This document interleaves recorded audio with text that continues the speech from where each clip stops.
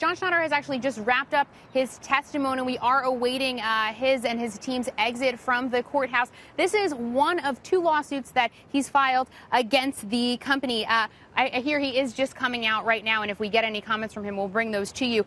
Schnatter seeking 17 different categories of documents that are related to his ouster as chairman of the board. Today, he really appeared calm and reserved. That's in stark contrast to public comments that he's made and also statements he's put out on his website, savepapajohns.com. He says he feels the company didn't properly protect him as founder after a Forbes report revealed that he'd used a racial slur on a conference call. He also maintains he was quoting that word, not using it as a racial epithet, and that reports in the media mischaracterize what actually happened.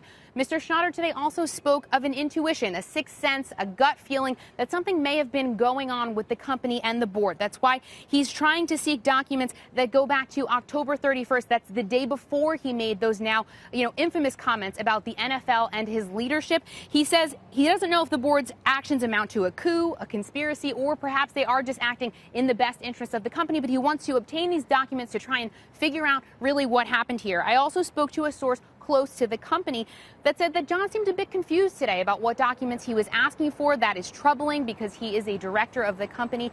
He remains on the board, and he should have been a bit clearer about what he actually needed, adding that the company really looks forward to moving past these statements and creating a better Papa John's, a better culture for the company.